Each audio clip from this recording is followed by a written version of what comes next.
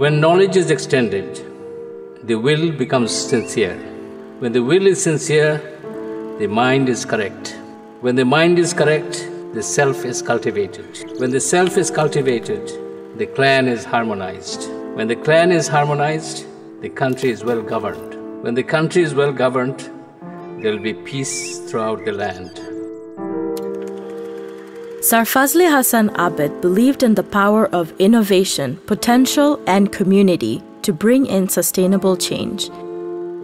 His vision for a vibrant, inclusive learning space for the next generation paved the way for BRAC University to where it stands today.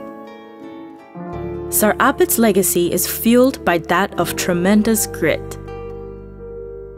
The global recognition given to him merely reflects the surface of this legacy.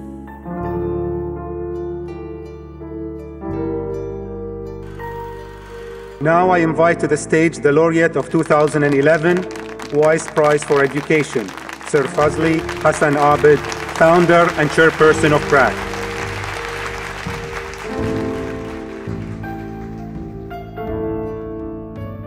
Education is the most powerful tool, and it is the most important catalyst for change.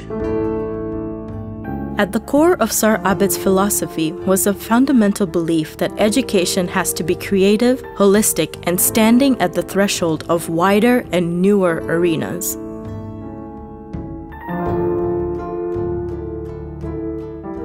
Students are given opportunities to learn from and the dynamics of people's lives. So you need to give them an experience. So that's what we are trying to do. Education needs to be humanistic, creating values which would lead to the greater good. The university would provide for a dynamic space stimulating imagination, dialogue, and innovation.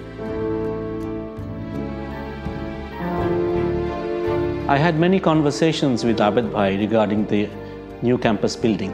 That the building should promote interactive learning. It must be a world-class building. And most important, he said, it should be a building that the students are proud of. This unique approach to tertiary education is reflected in the envisioned new campus of BRAC University, where solutions to national problems would be sought with an embedded globalized lens. BRAC University family is proud to carry Sir Abed's legacy forward, inspiring excellence nationally and globally.